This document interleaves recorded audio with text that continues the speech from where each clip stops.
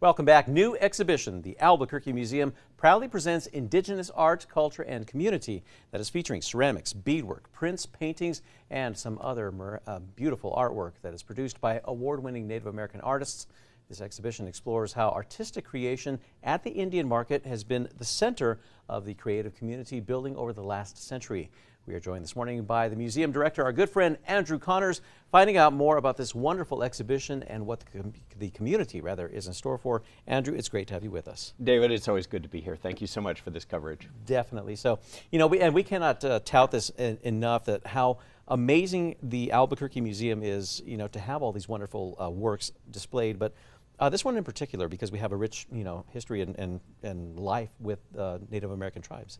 Well, we're very fortunate that we've got a museum of this caliber supported by the city of Albuquerque, and that we have donors like Ruth and Sid Schultz, the collectors of most of these objects, or all of these objects, and they've really been supporting Native artists since the 1960s. And they developed long-term relationships and friendships with the artists.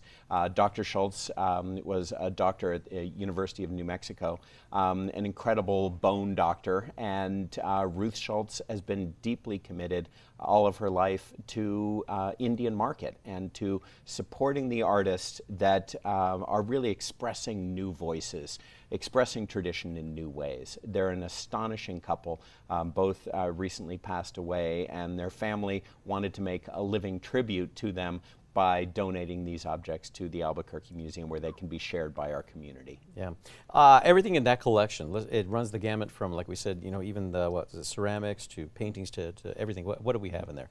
Well, this is one of the beadwork works by Marcus Ammerman, for instance. This is another Marcus Ammerman, Janet Jackson, yes, from the cover of Rolling Stone magazine, done in beads. Marcus Ammerman is a Choctaw artist. Helen Hardin prints and paintings.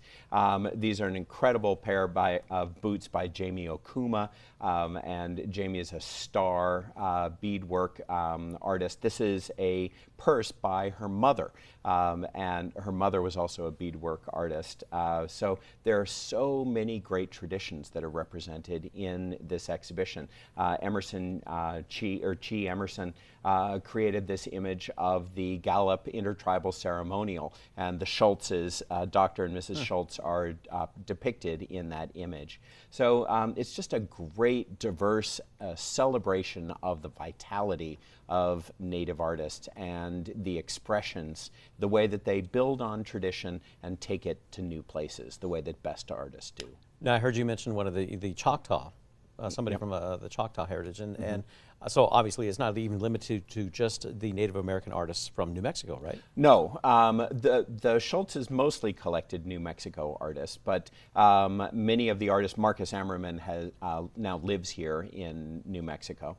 So, but New Mexico really is a nexus and a place where artists from a variety of different backgrounds want to live and want to be creative. So the Schultzes didn't just collect artists who live in New Mexico, but it does represent mostly a New Mexico perspective and incredible diversity. From little tiny, Thomas Nastaway is an artist from Acoma, and he created 20 ceramic vessels that fit onto a base that's this size. Miniature vessels. So the world is depicted in these great works of art collected by Dr. and Mrs. Schultz. There you go, and it's happening right now at the Albuquerque Museum. Andrew, when is the show lasting until? The show will run through the summer, into the summer. So we welcome people, and we'd love to have people come and see their collections housed at the museum. There you go. Andrew Connors, thank you so much for joining us. We appreciate it. Thank you, David. We'll be right back.